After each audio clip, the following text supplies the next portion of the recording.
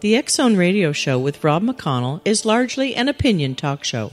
All opinions, comments, or statements of fact expressed by Rob McConnell's guests are strictly their own and are not to be construed as those of the X Zone Radio Show or endorsed in any manner by Rob McConnell, Relmar McConnell Media Company, the X Zone Broadcast Network, its affiliated networks, stations, employees, or advertisers.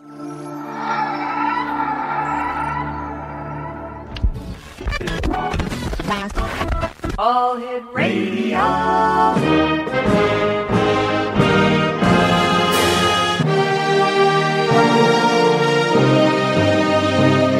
Welcome to the X Zone, a place where fact is fiction and fiction is reality. Now, here's your host, Rob McConnell. And welcome back to the X Zone, everyone. That's the Bare Naked Ladies with One Little Slip. We're coming to you from our studios in Hamilton, Ontario, Canada. 1-800-610-7035, worldwide toll-free. Email xzone@xzoneradiotv.com. On MSN Messenger, xzoneradiotv@hotmail.com. And our website, www.xzoneradiotv.com. And our archives are available by podcast at xzonepodcast.com. Exonation, my guest this hour is Dr. Ronald R. Burleson. He is the New Mexico State Director for MUFON, the Mutual UFO Network, for which he is also an exam-certified field investigator, consultant, and research specialist. He is a professional mathematician, a semi-retired college teacher, and a widely published writer, being the author of 22 books, including UFOs and the Murder of Marilyn Monroe and UFO Secrecy and the Fall of J. Robert Oppenheimer. He and his wife Mollie live in Roswell, New Mexico, the place certainly to be if you're into ufology. His website is www.blackmesapress.com. And Dr. Don, welcome to the X Zone. Great having you with us today, sir. Thank you. Glad to be here. Tell me, Dr. Don, how did you get involved, or where does your interest in UFOs originate from? Well, actually, I guess in a way you could say I got involved in it the best possible way through direct experience. Wow. I had a UFO sighting myself when I was 5.5 years old. Mm-hmm. I was over in Breckenridge, Texas, which is where I was born, and we were at my grandmother's house, and I was out on her back porch, and when my parents and my grandparents were inside, and I was out there by myself, and this thing came across the sky, and Right. I only had it in sight for about a second and a half, maybe, but it was enough to whip my interest, that was for sure, and I really didn't know what to make of it. It wasn't really until I started seeing things like UFO movies in the early 1950s that I really realized that other people had seen. The sighting of mine was actually on July 4th, 1947, the same night as the Roswell incident, but 300 miles east of Roswell. And so, in those days, nobody really talked about UFOs, and of course I didn't read a newspaper or anything as a kid of 5 or 6 years old, so it wasn't really until the 50s that I started finding out that maybe I wasn't crazy, maybe other people saw things like that too. And of course eventually I began reading books about UFOs and so forth, and it went from there. Did you really think that there was something wrong with you because you had seen this object in the sky for 1.5 seconds? I kind of had to wonder. I mean, after all, little kids are kind of used to, not being taken terribly seriously, I guess, by adults. In fact, I didn't really even talk to my folks about it. I just thought, well, I saw something in the sky, and I don't know what in the world it was. But you're not supposed to see stuff in the sky that you can't identify. I knew that it wasn't an airplane or wasn't anything familiar. But I guess I just didn't have the the presence of mind at that age to realize that, you can be sane and still see something anomalous, Doctor, you and I have to take our first commercial break for this hour. Please stand by. Exonation. Our special guest this hour is Dr. Donald Burleson. As I said, he is the New Mexico State Director for MUFON. That's the Mutual UFO Network. And for more information on how you can purchase Dr. Don's books. They're available at blackmesapress.com. That's blackmesapress.com. And Dr. Don and I will be back on the other side of this commercial break in 2 minutes as we continue to talk about UFOs this hour here in the X Zone from our studios in Hamilton, Ontario, Canada. Don't forget, you can always go to the X Chronicles newspaper newsstand and read any of the editions that we have up there. I believe there's nearly 30 past editions up on the website. That's www.xchronicles-newspaper.com/publisher. We'll be back on the other side of this commercial break in 2 minutes. Don't go away.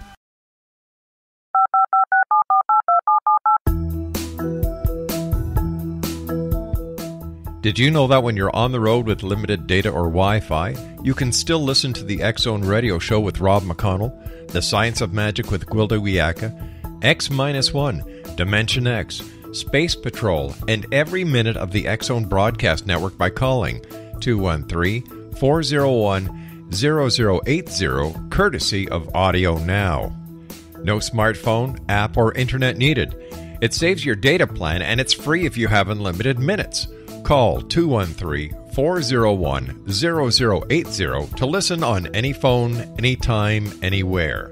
Remember, 213-401-0080 for the best of the paranormal, parapsychology, and sci-fi radio programming anywhere, 24/7, 365. Exonation, Dr. Donald Burleson is our special guest. He is the New Mexico State Director for MUFON. And Dr. Don, why are you so confident that some UFO cases are real? Well, actually, we've got some very reliable witnesses. You do have to depend on a witness account, of course, most of the time. A UFO investigator can't always, in fact, almost can never manage to be in the right place at the right time to actually see an event like that. But we have, for example, we have UFO reports submitted by pilots. I mean, a pilot is trained to be an accurate observer. Trained to look at something in the sky and say, okay, I can give you a good estimate of distance, altitude, size, speed. That's not an idle report. That's actually something pretty perceptive. And we have reports, of course, that have high consistency from multiple observers. For example, the Phoenix Lights, March 13th, 1997. I mean, we have hundreds of witnesses to that, and they all pretty much tell a story that fits together. When just talking about the Phoenix Lights, why do you think that to this very day there hasn't been a definitive answer from any branch of the government as to what the Phoenix Lights were? I mean, you've got the story that came out that it was part of a National Guard training exercise, and they were flares that were jettisoned. So many people who were witness to the Phoenix Lights take that and say, "Come on, we're not silly. We can tell the difference between a flare and an object that is so big, moving at a consistent speed with no sound." Well, the simple fact is the government knows perfectly well that something like that event was anomalous.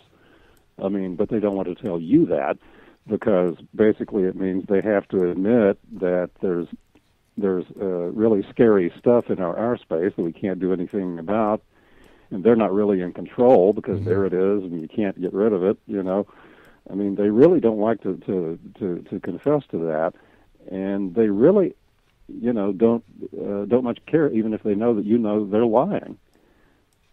Is the fact, you said because there's scary stuff, is it the government's belief that people believe that UFOs are scary, or is that the rationale for keeping the information that they already have at hand a secret?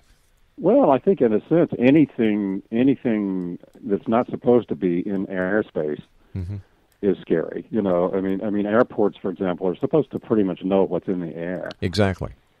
And, when there's something there, like for example, that famous incident at O'Hare Airport in Chicago, that's not supposed to be there, whether it's posing a threat to anybody or not, just the fact that it shouldn't be there at all, is a little disturbing. And of course, the implication for government is it's there and we're supposed to be in control of the airspace, but we can't really do anything about things like that.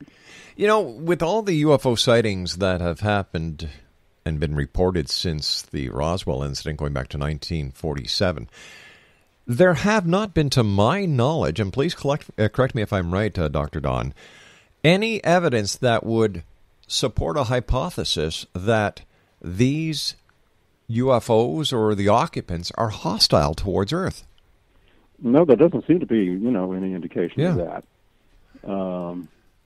My feeling has always been if they wanted to make mincemeat of us, they already would have. Exactly. I think because I think it's fairly probable that they could, if they wanted to, given the technology we've seen. I mean, we've seen objects that can make a right angle turn at 20,000 miles an hour. With that kind of technology, they could probably do us harm if they wanted to. And the fact that they haven't, sort of suggests to me that they don't want to. All right. So then my question would be to the government. Well, we could just reiterate what we were talking about this very moment and say, well, wait a minute, nobody's ever been attacked. So how do you, why not just tell us the truth of what you know? All right, they're in our airspace. Yeah. You can't control it. You don't know how they do it. Let's solve the problem and face it. Well, see, the problem with, one of the frequent questions that always comes up is, why does a cover-up go on? Actually, it was fairly natural in 1947 when the Roswell object crashed. You're talking about the world? It was completely unknown. It was kind of a first, and I can imagine President Truman saying, hey, before we say anything about this, we better have a look at everything and better find out kind of what we can learn about it.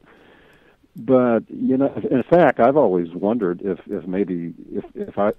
Eisenhower hadn't replaced Truman in the White House. I've often wondered if maybe Truman might not have actually decided to end the cover-up. That's he was kind of an open sort of guy. But see, the trouble is, as time goes on, it gets to be a bigger and bigger lie, and actually now it's probably too late.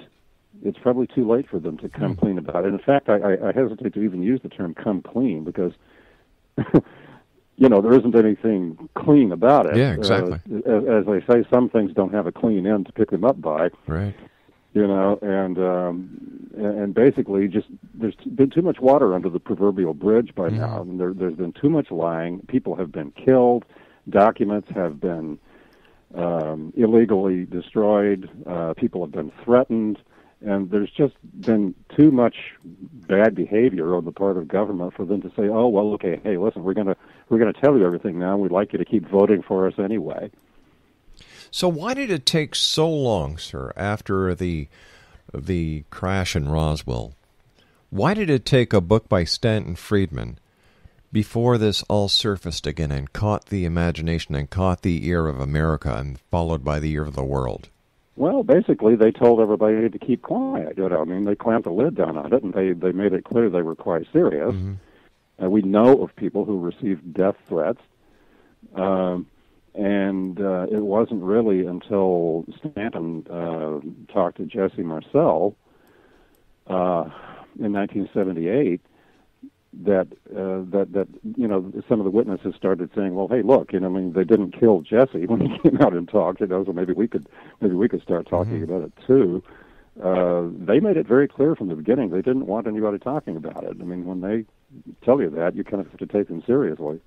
What evidence, sir, have you seen that you draw the conclusion that there actually was a UFO crash in Roswell, New Mexico?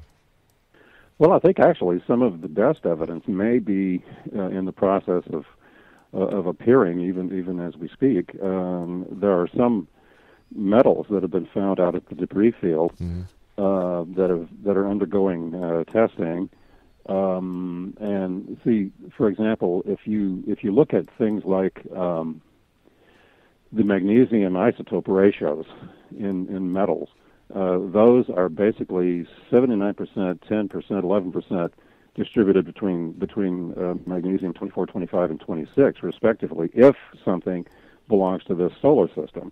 For something that belongs to a different star system, the ratios could be very different. And actually, the preliminary tests on some of this stuff show that the ratios may indeed be atypical.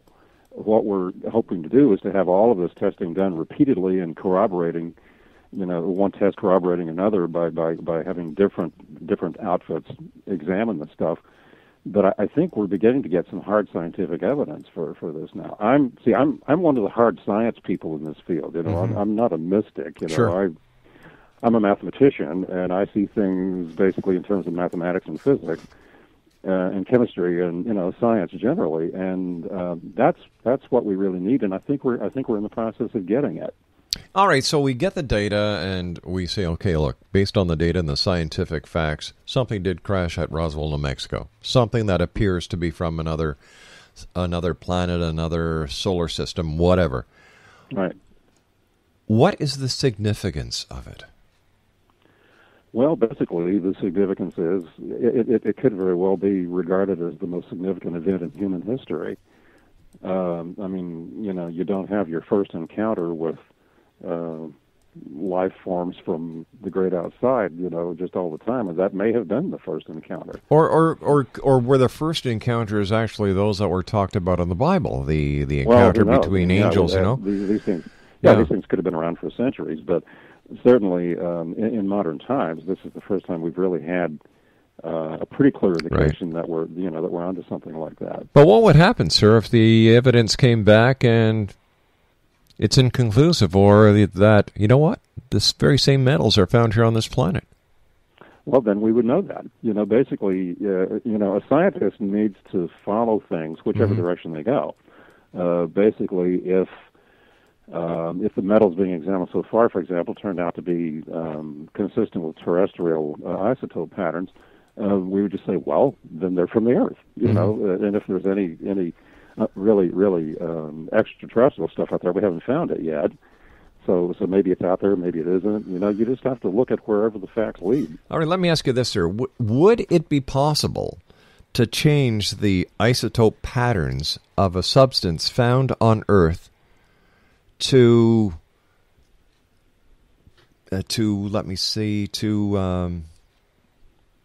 look as if it was from another planet? I suspect it probably would. Certainly, isotope patterns are affected by some things like extreme heat, for example. And so, radioactivity? The objectivity of a study like that has to be made unquestionable. Everything has to be documented. Yeah. Every way in which the material No, sir. I'm sorry. I wasn't questioning the objectivity. I was questioning if radioactivity could actually change the isotope pattern. Well, I'm not a. That's not my area of expertise. Yeah, no. Why I'm asking that is because here you've got wasn't there the nuclear arsenal that was actually lifted from Roswell, New Mexico, and dropped on Hiroshima and Nagasaki? Oh, yeah. The 509th Bomb Group here was the only nuclear delivery team in the world at one point. So I'm just wondering if, by chance, this metal may have spray radiation from that stuff. Of course, we did have the Trinity test in 1945, but that was pretty contained, by and large. All right, sir, you and I have to take a commercial break. Please stand by. Great having you with us, Dr. Don. Exonation, Dr. Don Burleson is our special guest. www.blackmesapress.com. We'll be back on the other side of this commercial break with the news. Don't go away.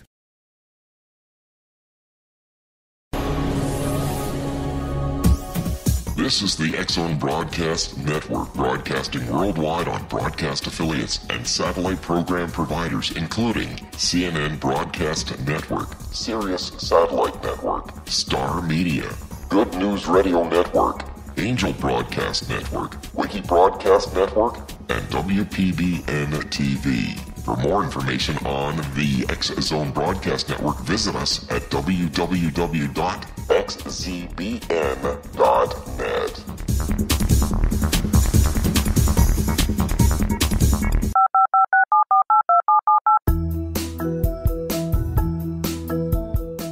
Did you know that when you're on the road with limited data or Wi-Fi, you can still listen to the X-Zone Radio Show with Rob McConnell, The Science of Magic with Gwilda Wiyaka, X-1, Dimension X, Space Patrol, and every minute of the X-Zone Broadcast Network by calling 213-401-0080, courtesy of Audio Now.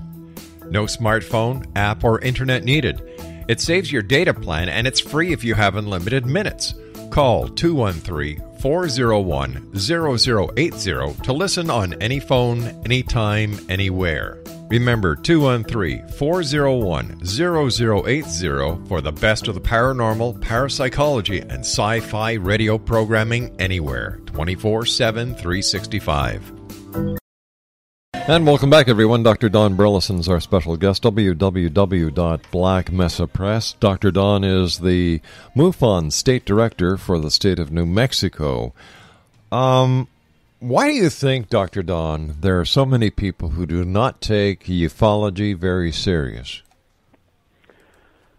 Well, I think there are a number of reasons. The attitude of academia, toward the field of UFO studies has always been lukewarm to terrible. I was pretty fortunate. I mean, I'm a semi-retired college professor, right. And I still teach, a calculus course every term here at Eastern New Mexico University, and of course this is Roswell. When I applied for tenure back when I was full time, I actually put things in my application package about being a UFO investigator and so forth. And it wasn't the kiss of death. It would be at most universities. I think there's just this sense that there's always something suspicious about the anomalous. If you walk into a bookstore, you find, more often than not, UFO books shelved alongside of witchcraft and tarot card reading and astrology, and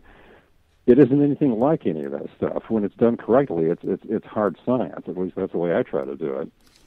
But I think basically it's kind of like the emperor's new clothes. You know that old story about the Sure do, yeah. Yeah, only the little kid finally had the nerve, to be the one to say the emperor's riding in the naked in the parade. I think maybe a lot of people would like to sort of take the subject seriously, but they're afraid that they're afraid of what their friends and neighbors and family and bosses and so forth would think. And of course, those people might be thinking the same thing. Do you think, in your opinion, Dr. Don, does television and Hollywood help or hamper serious ufology?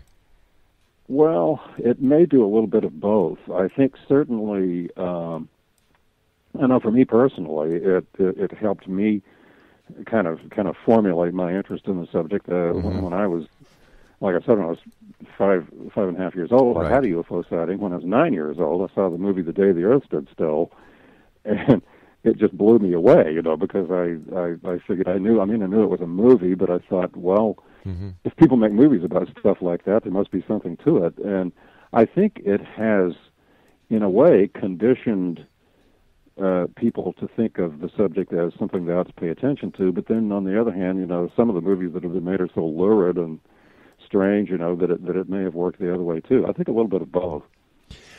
Each and every year, the city of Roswell has an event based on the UFO crash in Roswell. And do you find that the carnival atmosphere that it's grown into is an asset? Well, the carnival atmosphere, in a way, I can sort of see that, people come to town and people want to have a good time, and they have to sort of, as a matter of practicality, it's more or less inevitable that there is a kind of carnival atmosphere. But generally, this is tempered by serious lectures, and things of that sort. So I think it's good that it's a mix. I would say this: if there were only a carnival atmosphere, it would be tragic. But it's not only a carnival atmosphere. There is a serious side to it too. I know that all the news reports, the major media, seems to play on the woo-woo factor of the festival instead of the serious aspect that you're talking about. No, that's true. That's true. Basically, if somebody has the choice between, covering, the alien costumes on the street, and covering a very, very serious lecture, by major ufologists, they'll go probably for the flashy looking stuff, on the street with the costumes and whatnot. That, I guess, is just a matter of theater, Right. How many UFO reports a year do you average as the director for the state of New Mexico? Well, I haven't actually gone back and computed an average. I would say probably, usually, I can count on getting about maybe one report a week. Wow, so that's about 52 a year. Yeah. And of course, they don't all end up being exceedingly interesting, or they don't all end up convincing me that something, or convincing whatever field investigator I assign it to, that, we're not always convinced that, that it was really anything bizarre. I mean, sometimes people will say, I saw this thing in the sky, and it had a red light over here, and a green light over here, and a white light in the middle, and you have to kind of say, well, that's a typical lighting pattern for an airplane. Right. But then there are people who give you, sightings that really aren't that easy to explain. Probably, I think overall, the usual statistic is something like 5% of sightings really don't gel, when you try to explain them conventionally. In your opinion, Dr. Don, what are some of the most important UFO cases? Oh, some of the old classics. Actually, I've worked on some of the old classics. I've worked on the Lubbock Lights. Right. Although I was only a child when they happened, I got in on the game later and did some analysis, did some photo analysis on them, did some airspeed analysis on them.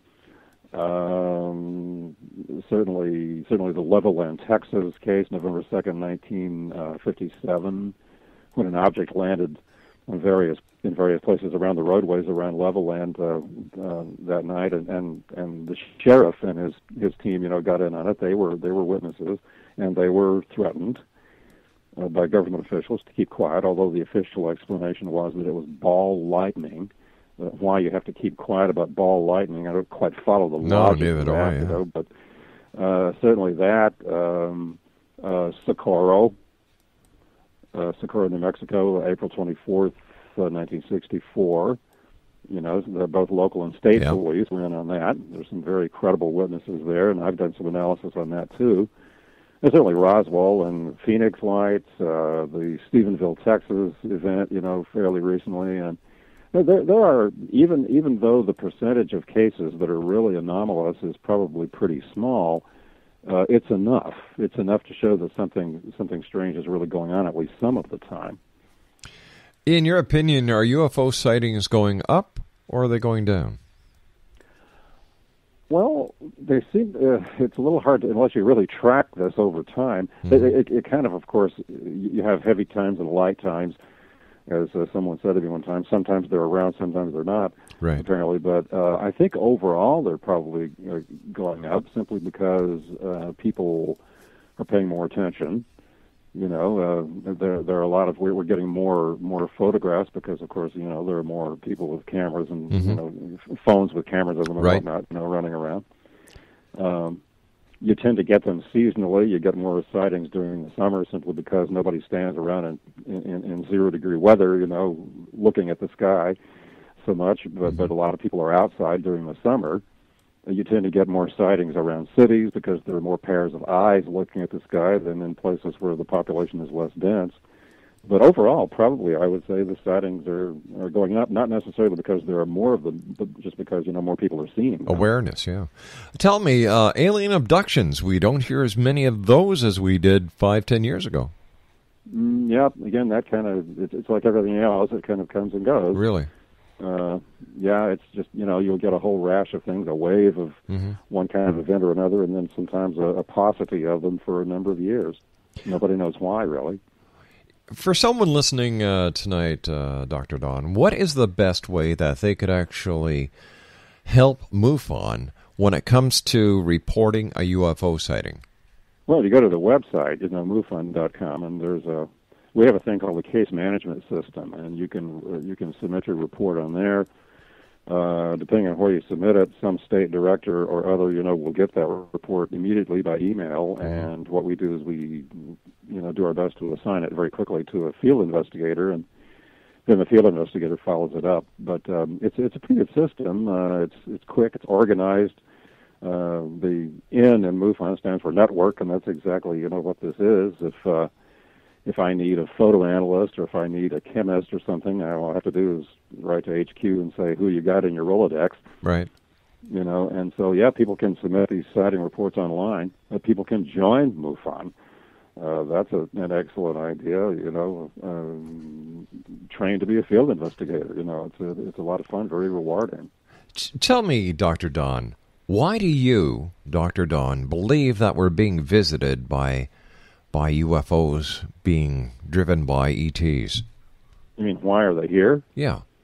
Well, it's always a little tentative, to speculate a whole lot about alien psychology. Mm-hmm. When we ask why do they do this, or what do they want, or what do they think, we may be talking about a mind that is as biologically and genetically different from us as we're different from an earthworm. Right.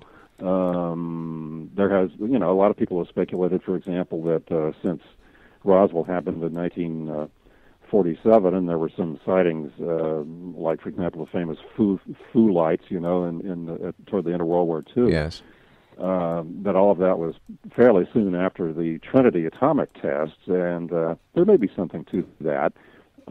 Certainly, if I were out there, kind of, giving the Earth a look once in a while on the way by, and I started seeing atomic explosions, I would probably wonder, what are these idiots up to? Exactly. And I would probably maybe come in and check it out. I think there may be something to that theory.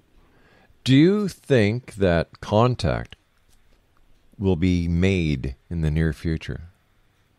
I mean, I don't mean one-on-one contact. I mean the landing in a city in the United States, Canada, or Great Britain, or Russia, where it will be covered by the major news centers, and that the conspiracy, the cover-up, if there is in fact one, won't be able to survive. That will just be over. Yeah. Yeah.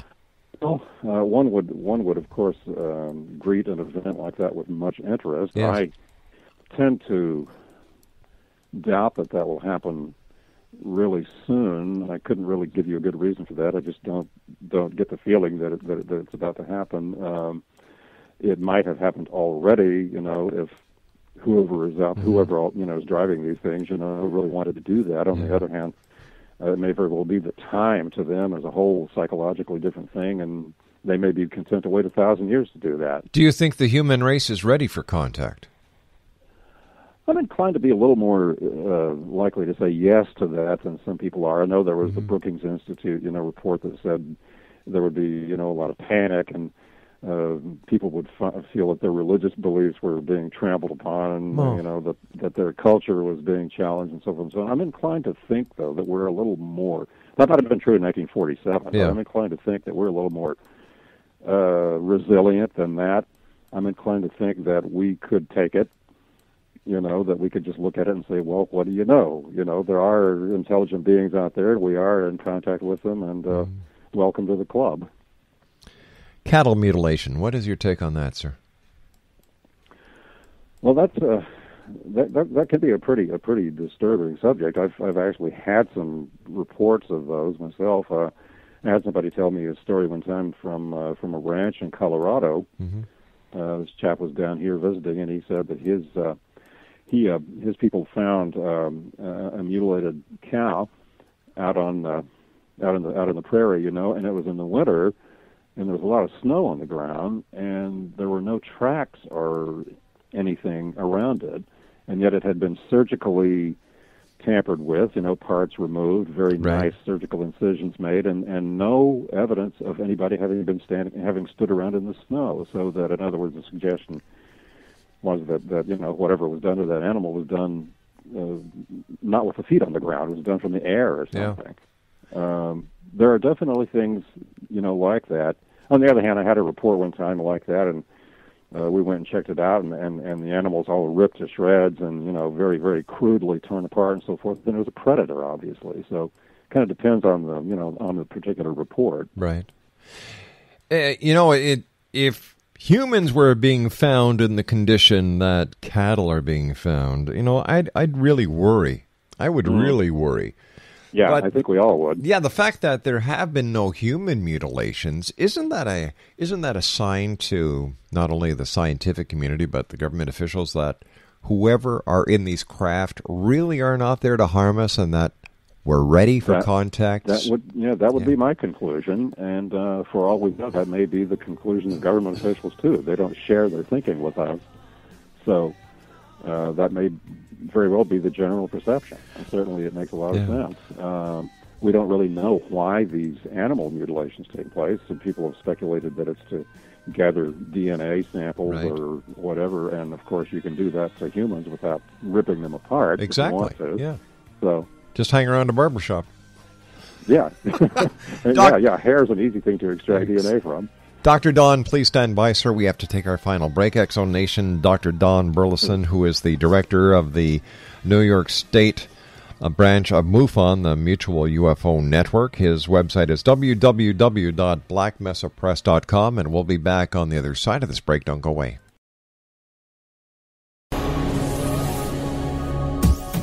This is the X-Zone Broadcast Network, broadcasting worldwide on broadcast affiliates and satellite program providers, including CNN Broadcast Network, Sirius Satellite Network, Star Media, Good News Radio Network, Angel Broadcast Network, Wiki Broadcast Network, and WPBN TV. For more information on the X-Zone Broadcast Network, visit us at www.xzbn.net. And welcome back, everyone. Don Burleson is our special guest, www.blackmesapress.com. He is the State of New Mexico Director for MUFON. And once again, blackmesapress.com. What do you say to people who say that UFOs couldn't be visiting us because the distances between other star systems and our little planet are way too far? Well, the thing is, we probably shouldn't assume that we know everything at this point that there is to know about physics. I mean, we'd have a hard time making a trip like that with the technology we have right now. But, I mean, who knows what somebody has, that's a million years ahead of us. What about teleportation? We're already beginning to even experiment with that ourselves a little bit. We've teleported things like photons. There was an experiment where a photon was teleported 500 meters, and we did that ourselves. And so what if somebody's been around for millions of years, maybe longer than we have? Could they teleport whole organisms and whole objects? Well, who knows? Wormholes, there's a great deal about physics that we're still learning. And it's funny that Carl Sagan, the astronomer, used to say that although he believed the universe was teeming with life probably, he didn't think any of it was visiting us because, the distances were too great and so forth. But he knew better than that because that was just what he said in public. He had to say that. He told Alan Hynek one time when they were about to go on a TV show together that they were kind of backstage that he knew perfectly well some UFOs were extraterrestrial, but he couldn't very well talk about that in public because he had his grant funding at Cornell to worry about and so on. Unreal. And so we don't know everything there is to know about science at this point, and there may be creatures out there that know a great deal more. What would you like to leave a message for the Exo Nation with tonight? A message? Well, what would you like to leave them with? Your final thoughts? Watch the skies. Think how interesting it would be for one of them to land on the White House lawn. And keep it scientific. Basically, if you're going to, observe these things, be a careful observer. Be a skeptical observer. I hate it when people say to me, I was out looking for flying saucers, and I think I found one. Well, of course you saw one if you were looking for them, but what you see when you're not looking for one is what's important. Be objective. Think of this as a science, because at its best, that's what it should be. And what is the website for MUFON to file a report online? That's just MUFON.com. All right. There'll be a place in there to go and submit a sighting report. And as I said, an investigator gets assigned, and we can take it from there. I want to thank you so much for joining us, Dr. Don. It's been a great pleasure talking to you, and I look forward to the next time you and I meet together back here in the X Zone. Thank you. Good night, Dr. Don. Exo Nation, Dr. Don Burleson has been my guest this hour. www.blackmesapress.com. And don't forget, if you'd like to file an online UFO report, www.mufon.com. I'll be back after the news at 6.5 minutes past the top of the hour. Don't go away.